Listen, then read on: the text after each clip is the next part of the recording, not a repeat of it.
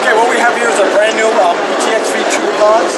These are marine enclosures, and some of the significant changes that we made this year is we've reduced the mounting depth of the entire pod.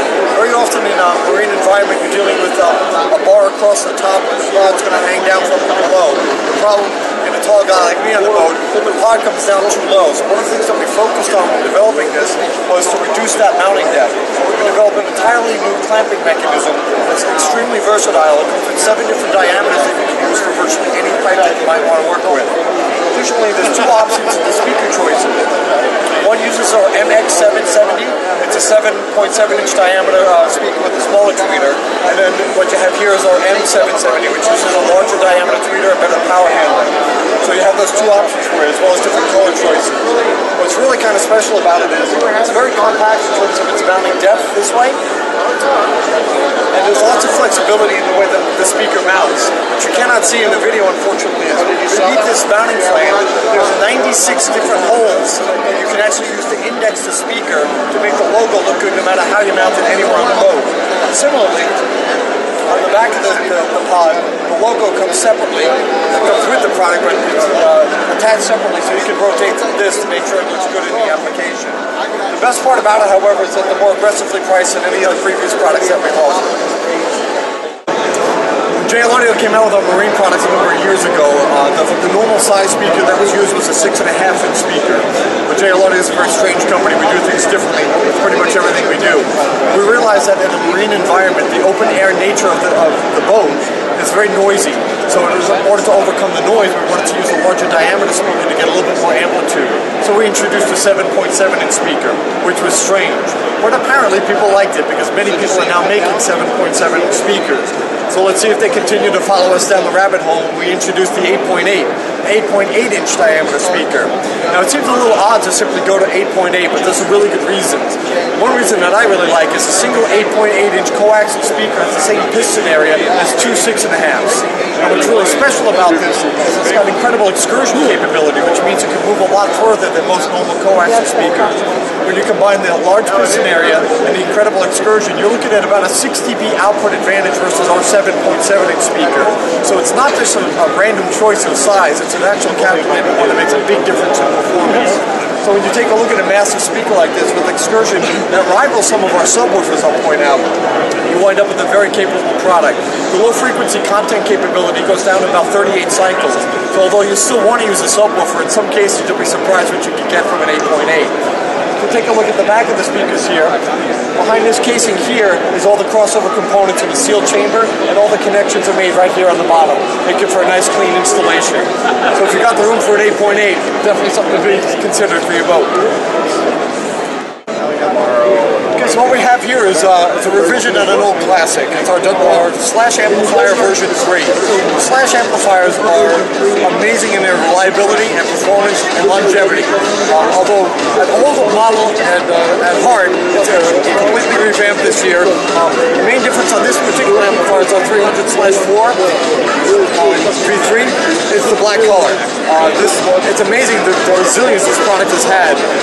Despite introducing new products like our XD, our HD, and our JX amplifiers, customers continue to look to the Slash amplifiers for some of the best performance and reliability, as well as feature set. So the 300/4 continues on, now in its new black form, but we have made some changes to the larger monoblock amplifiers. Fans of JL Audio amplifiers may remember the 1000/1 V2 and the 500/1 V2. Now with the new V3s, we've made some minor changes. There's been improvements in technology and MOSFET devices, and as well as power supply design, and we've taken advantage of those advancements and changed the outputs to get about 20% more power from each one of these. So gone is 1,000 and in comes a 1,200. Gone is a 500 and in comes a 600-watt monoblock. And what's really interesting about this is, despite the form factor being larger than some of our other amplifiers, if you ignore that even just for a moment, if we introduce this as a brand new model, you'd be blown away by the features and it'd be one of the best amps in the business. When you consider the feature set that we have, in addition to a typical variable crossover, both in slope and frequency, frequency. We also have a single band parametric equalizer that has remote level control for that bass boost. We also have a fully programmable preamp output section as well. This could be high pass, low pass, 12 dB or 24 dB per octave, and fully adjustable completely all the way through. No other amp in our entire lineup has a feature set quite like what you have on a Slash V3. So while the design form factor may be old, with the changes we've made with the two mono blocks, remembering this feature and benefit that have always been there, we still have a hell of a home run on our hands. When we introduced the JX amplifiers recently, they immediately became one of our best-selling amplifiers. We have a full line of amplifiers. We have a 2-channel, a 4-channel, and we have 3 mono blocks. One of those mono blocks is going away. The 500/1 is going to give way to the brand new JX 500/1/1D. Now the D stands for Class D, and what we've been able to do is take the performance and value of the 500-watt amplifier and compact it down to an amplifier chassis that's 43% smaller than what the other one was. In terms of power output, we haven't lost a single watt. We've just wound up with a much cooler running amplifier that's incredibly compact. It's actually so compact that our marketing guys had some trouble trying to get the model name to actually fit on the amplifier itself. So if we could go ahead and zoom in, I want to show you how tiny this amplifier is. You can see that the model name is very, very small. And to give you a size reference, this is a 500-watt amplifier that's incredibly compact. So if you have anyone that's interested in getting really incredible performance from an amazingly compact amplifier, the JX 500/1D is going to be an amazing product. It's amazing to think that the W7s have been around for 10 years. And last year we introduced our 10th anniversary edition of the W7s, so the W7 AE Anniversary Edition.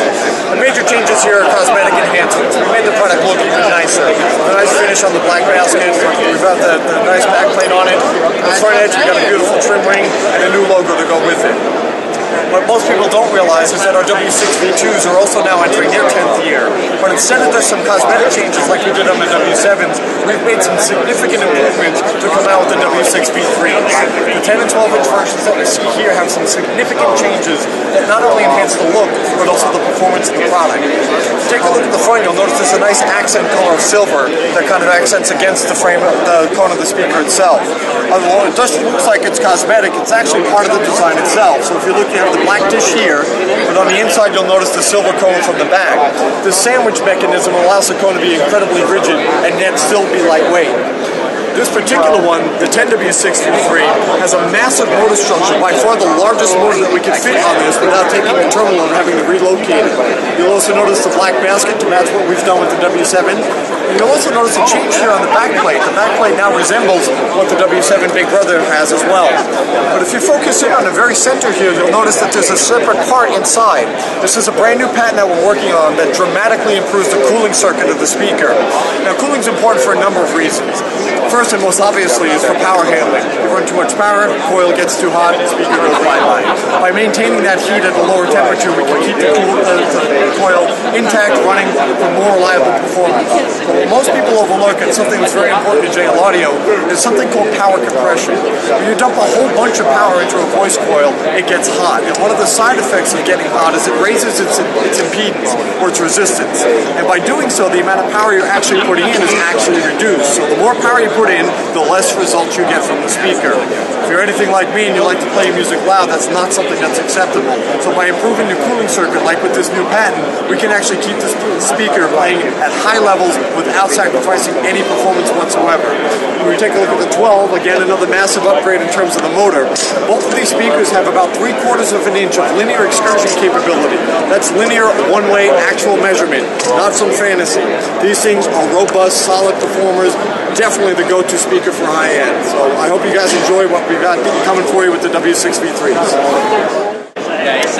Wow, you know, in the middle of 2011, we got some information regarding our products that was pretty surprising to us. We come to find out that our 10W1 V2 was the #1 selling subwoofer in the country.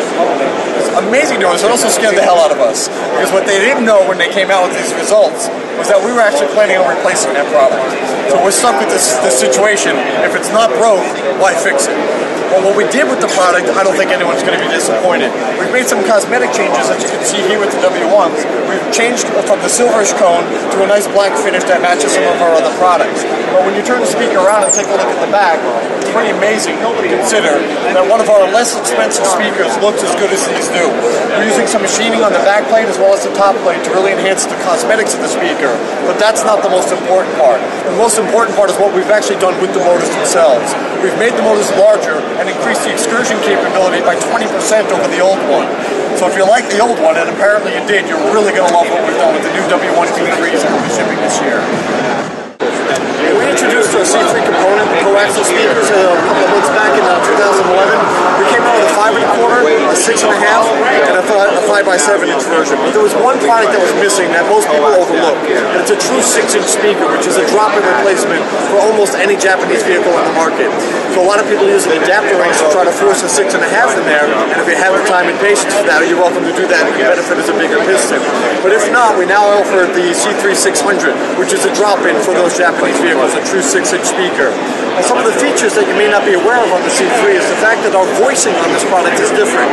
If you don't know what that means, basically what that is the balance of energy between the mid-bass, the mid-range, and high frequency is structured in such a way that these things really pop off of the door. They sound really fantastic, very loud, very capable product, incredibly reliable, and there's also a lot of flexibility built into the product.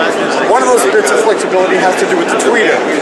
You have the option to either mount the tweeter as a coaxial speaker, or separately, as you can kind of see here, this entire post can be attached to the center of the speaker, but they both still use the same crossover. If you take a close up here, the crossover that we have, all of the models, including the new 600, offer adjustments for the mid-range as well as the high-frequency driver, so you can fine-tune these to whatever your preference is in terms of sound quality. So once you get them in the door, keep access to those crossovers so you can go through and show for your customer or for your own personal taste what you're looking for. It's an excellent product, and I think the 600 will round out the line quite nicely. When we introduced the 13TW5, everyone was quite surprised at how shallow the mounting depth was. No one thought the speaker could actually perform the way we claimed it would, until they actually got the product and listened to it, and it blew people away. If we had any problems with the product, it's that no one anticipated that it could move as far as it did. But they were surprised and they got the performance they were looking for. So why change it? Why come out with the version 2? There's a couple of reasons. One, it was already pretty shallow. We've increased the mounting depth by about 1/8 of an inch, but we've given you 13% more excursion. In other words, we've given you more output potential. In addition to that, the original version had a 3-ohm voice coil, which just made people freak out and not understand what we were doing. We're a different company, and that made it a little bit challenging. But with the new design, what we've come up with, not only have we changed the frame, but we've changed the voice coil configuration. You can now get the 13TW5 V2 as a 2-ohm speaker or as a 4-ohm speaker. Make it a little bit easier to choose your amplifier power. It's a wonderful product. Back here, we've actually changed the cooling circuit to make the speaker run a little bit more efficiently. We don't want you to run extra power to it, but it'll handle the power that you are running to it a lot more effectively now. So the new cosmetics, stronger frame, higher excursion capability, and only 1/8 of an inch deeper, it still remains the shallowest true subwoofer on the market. I think we really like what we've done with the 13TW5 V2. Thin is in. People are looking for thin mount woofers so they can fit them in vehicles and places that normally woofers shouldn't go. But we're definitely delivering this year when we introduce our TW3 line of subwoofers. It'll be available in a 12-inch as well as a 10-inch. The 12-inch is going to have a mounting depth of only 3.5 inches. The 10 reduces that down to 3.25 inches. There's so much going on with this product, this might be a long video. If you take a look at the back, the first thing you might notice is the fact that it is a dual voice coil cast frame speaker, which at the price point this comes in at is pretty remarkable. You also notice some very shallow mounting depth. But this is using something that's shared from its big brother, the 13TW5. It uses a patent from JL Audio called the concentric tube. The concentric tube basically allows us to keep the surround and the spider of the speaker further apart to allow for greater stability, even in a shallow mount product like these TW3s. The benefit to you as a consumer is much greater output potential without the risk of things rubbing. Now from the front of the speaker, it looks pretty normal. There's a very large aluminum dust cap, and if you look at the very edge here, you'll see there's a plastic part as well. These two parts are separate. And I'd like to share with you what's going on inside this product. We have a 650. I'm going to break it here. Underneath the aluminum dust cap, you'll see that there's a very intricate series of channels and holes that helps flow air through the entire center of the speaker. The aluminum material is chosen to help act as a heat sink to improve the heat dissipation of the voice coil.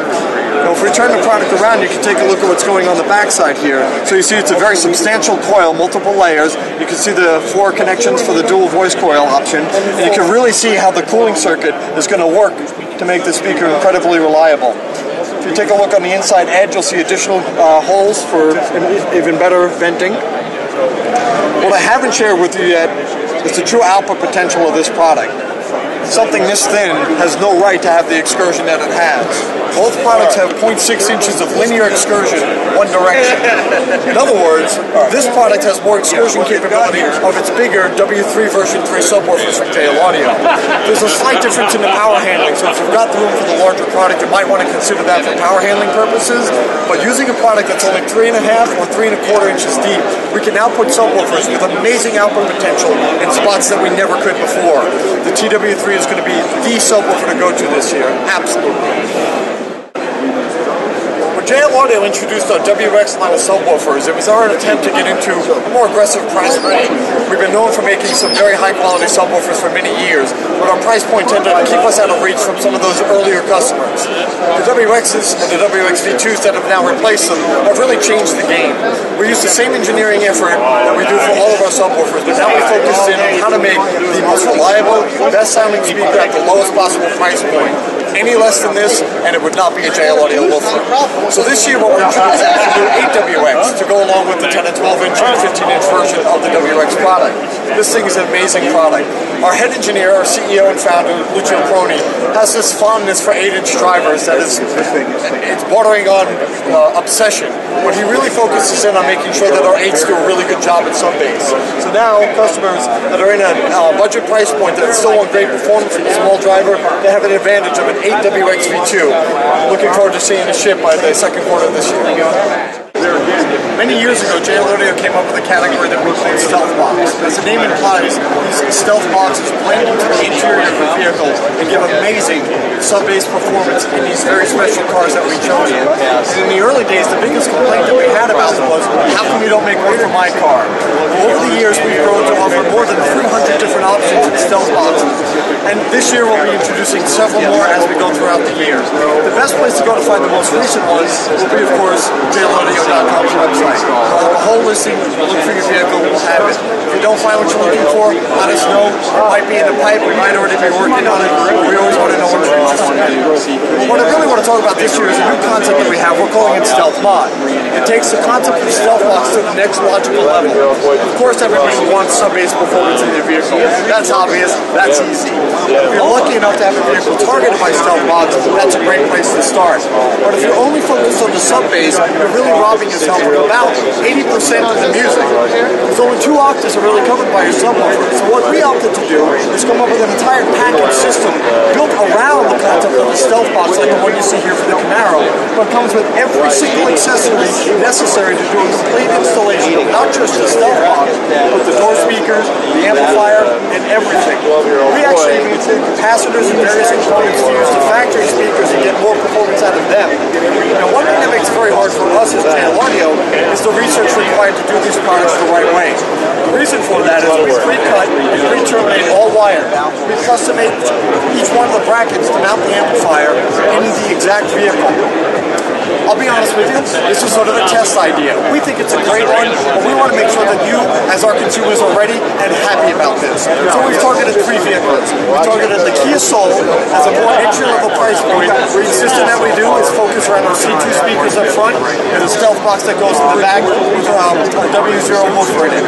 So now what you're seeing here is one for the Camaro, which we have behind you, but this is a more midline price point. It comes with the Stealth Box, the 700/5 amplifier, the C3 component speakers. Take a look, these things can also be mounted as coaxials if you wanted to. In the car they're done as separate if you wanted to mount as coaxials now. We also offer one for a BMW X5, which would be a more expensive vehicle. That's for the premium sound system version. These are the first 3. We're also going to be looking at doing one in maybe like a Ford F-150 or some other sport utility vehicle. And we're testing. We're seeing what's interesting, what's appealing to people. Whichever going to continue and go down that path. We think things like stealth mode make a lot of sense. The best part about it is once it's installed, it disappears in the car until you turn on your factory system.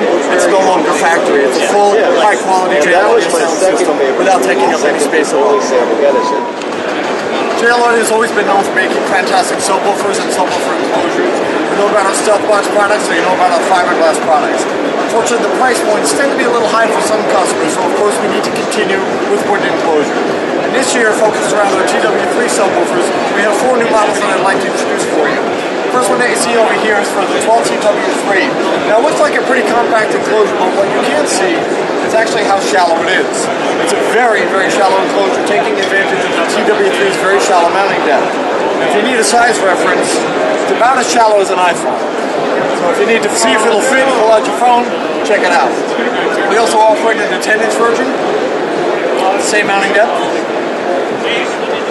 There's 2 other versions designed for pickup trucks, like you see here, which will allow for the angle of the seat, both for the 10-inch as well as for the 12-inch version.